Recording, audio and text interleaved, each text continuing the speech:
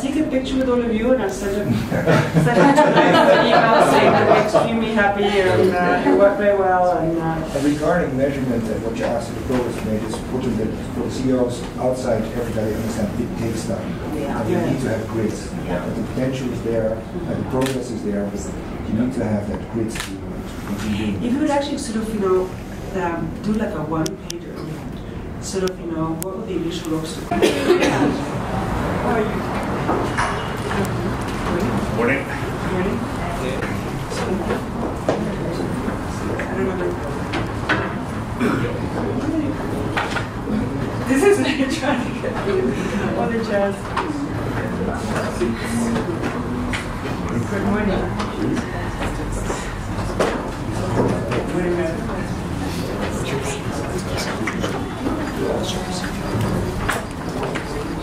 Policy asks that we can ask for the Kenyan leadership while is here.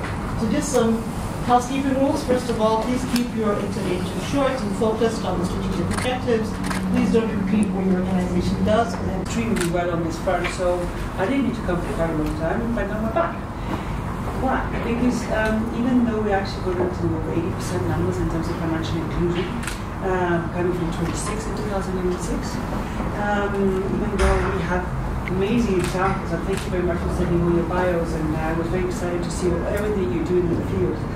And you are one of 300 fintechs around, so very vibrant financial technology sector here in Kenya. There are cracks. There are cracks in the system for many reasons. First of all, the affordability of the mobile money is still a very big thing, and probably have that confront issue. So we'll be speaking about this week. We've actually been seeing that a lot of people actually reduce the financial inclusion. It used to be a bit higher. So some people have actually affordability as being an issue. We've actually seen financial health being really useful.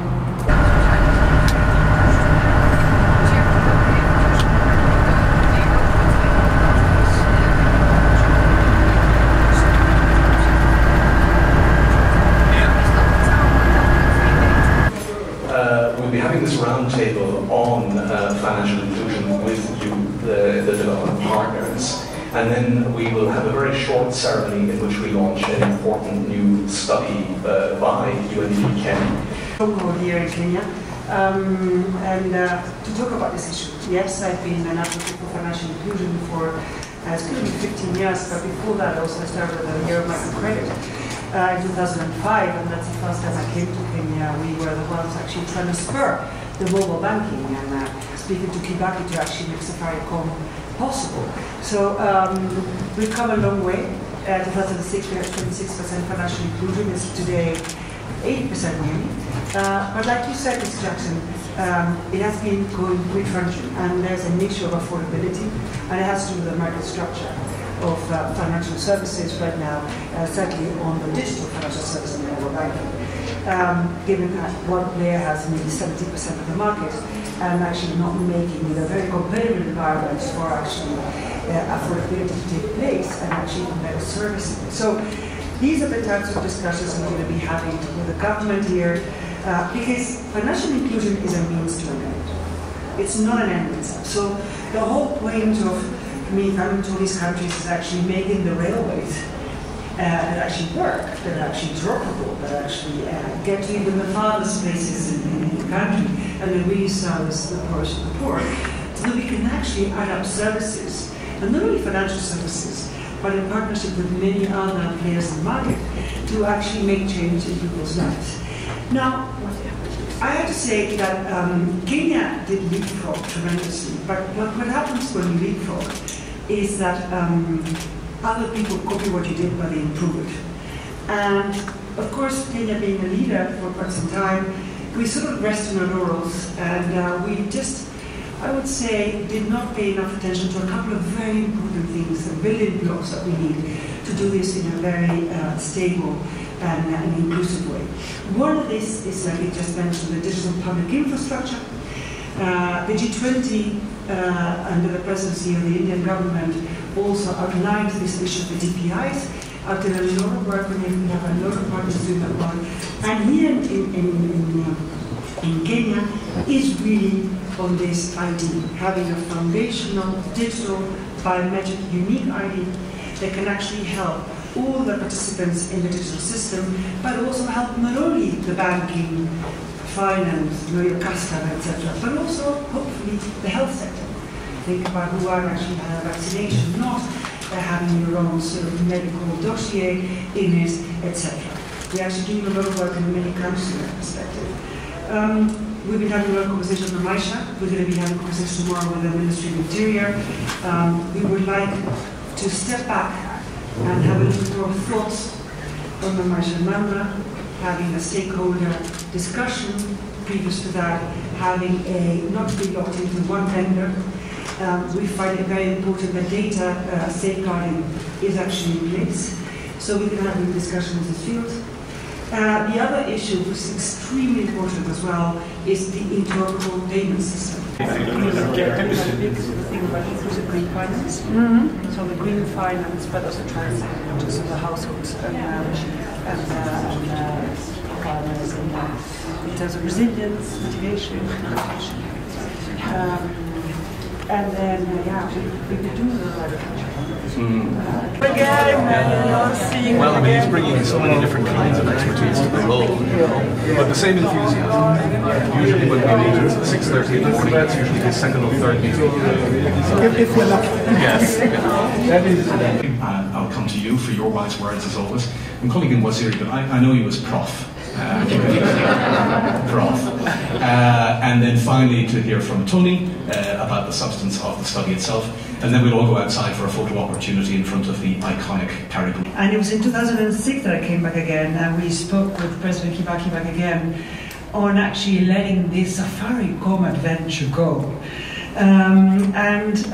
What a journey has been. So today, where we're standing at. In 2006, we had 23% of people included in the financial sector. Now that is 79%, according to the Findex numbers. Now, this has actually brought a lot of promising developments. I mean, people being able to send money from the local areas into the family members earning money in the cities. It has been able to access much more the funds of friends, families, and foes, as it's up just to actually, in times of problems, having access to much more credit. Even actually, we've seen little by little people actually keeping some money behind on those wallets and actually increasing those savings. So it has actually given a completely different dimension to the whole country. It would actually been, of course, a leader in these years. Now, the problem of being a leader is that you encounter the issues later on, and I think that's why the launch of this report is so timely. Because, like Mr. Jackson just said, the developments have been double-folded. Finance possible, making health possible, making school enrollment possible, making all type of e-commerce and digitalization possible, making farmers enrollment possible. So this is really at the heart, and we would hope to actually really have a good discussion on the Maisha number programs, and to do this in a way that is really sustainable and that is really has had led with all the states. What will you do? Good one now. All right. Gentlemen.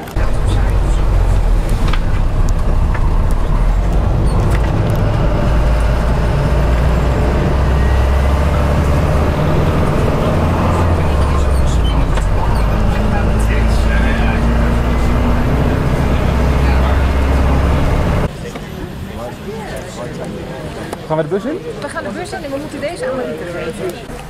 They did their first assessment, and honestly speaking, we were at the ICU as far as medical facility and quality is concerned. So we were at level 0. When they did their first assessment, the assessment required, the recommendations we made required money that we didn't have, because as much as we were working and getting paid, we didn't have money, we were not bankable. We didn't know how to do business, so we needed money. What is the cap? Sorry? If you will use M-Pesa, what is your maximum? Is it 300,000? The maximum currently is 5,000 euros. That's the maximum that the phone can hold at any given time. Oh no, for an M-Pesa wallet. On M-Pesa wallet, yes. That's the 5,000. maximum. Yeah. 500,000 pesos, 5,000 euros. Yeah, so I'll commit and say yes, I commit to pay that.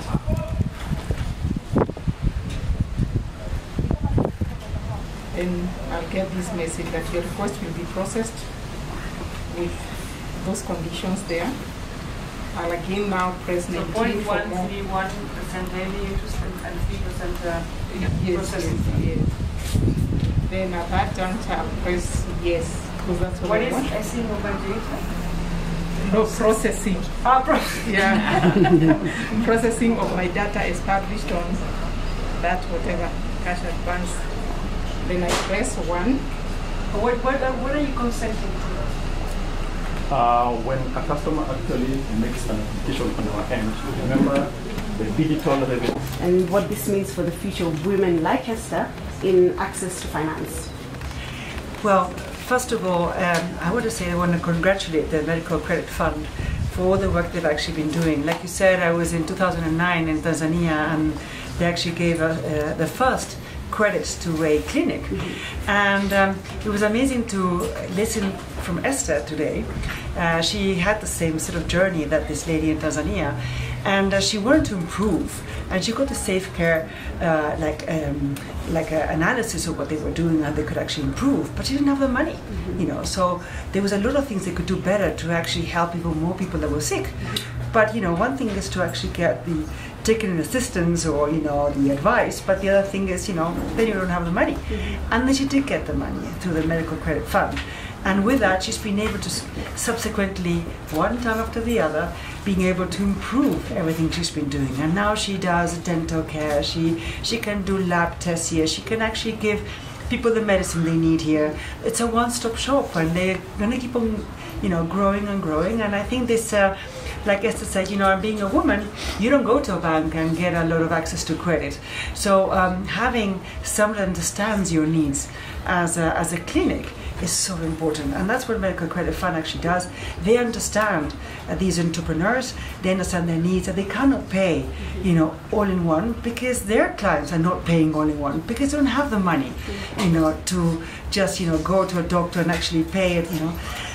These clinics, they have clients that actually come with, you know, needs of actually curing their kid, but they don't have the money up front, so they also pay it in installments. So the need for this clinic to be able to also pay it in installments, and that understanding, and not like a bank will actually say, you have to pay me per month so much money and so much fixed amount. Well, that's not the case, and that's not the reality. So understanding the underlying needs is just so important. I am so happy they've actually understood this, and understanding the journey that these clinics are doing to actually grow and becoming even better every time. And you know, Esther was the owner of the Samsung clinic, is just so ambitious, and at the same time it's good that you go step by step, because you know, every new step has its own you know, challenges, and trying to get more clients into it is actually, you know, a challenge. So it's actually very nice to see how gradually this amazing owner of this clinic, but like many other clinics in not only in Kenya but also in Tanzania, have been able to evolve and give very good care to their you know, patients. Yeah. Food from home. You know, with patients you have to eat to get medication. So they brought food from home. So when we moved here, I got my children here, both of them. I recommended a few people, they also got their children here. And 2021, unfortunately I got COVID. Through the whole process, I had my treatment here. And there was a time I had no one to leave the kitchen, so I came with them here. I got my medication in a different room. They were given a separate place. They did their drawings, they did their coloring. They were even offered snacks and food, yeah. And it's amazing how it felt like we're home, and again we're in hospital, but well taken care of. I was really scared of, I'm still scared of injections. So when I used to come in with the kids, I just give a specific nurse. There's also that consistency of nurses here. And you always see the same face? The same face every single time. So they knew my fear of injection, so they would just take over for me. Get her medication, get her injection, her jabs, then I pick it up from there. I thank them for that. When I'm not around, I don't have to be here for them to get medication. The old place, we used to walk with a card. The card even says you have to bring it every visit you come. But with here it's different. We just show up, I give my details, my name or my mobile number, identification number, it shows me and my next of kin. I don't have to be here to make payments. Wherever I am, I can do it through my phone. To inclusion for everyone. Yeah. Well, digital financial services is a very important part. Let's say this thing to start with. I mean, financial inclusion is a means to an end, not an end in itself. Financial inclusion, and therefore digital financial services, has to serve giving health. And so what it actually allowed is that, you know, any mother that is here, if she doesn't have the money up front to pay for that service, you know, that doctor's appointment she just had, that she every day, as she has money when she's in the market, she can pay, you know, without leaving her stall, where she's actually supposed to make money, otherwise she would actually lose from making money. Every day she can pay a little bit, allowing her to make that affordable for her. And then for the clinic, it makes them affordable for them to also pay that loan they actually got, this cash advance they actually got from the medical credit fund, you know, in different, you know, per day, as the moment that all these clients are paying them back. So this without digitization would not be possible. This flexibility would not have been possible, and we need flexibility because people do not have. It's not that they actually get a paycheck every month of so many shillings and they can actually, you know, redisperse all their needs. No, they get the money, you know, one day is 500 shillings, the other day is nothing, and the other day is 1,000 shillings. So going through these, you know, levels of cash flow of citizens and patients, we have to take care of that. Yeah.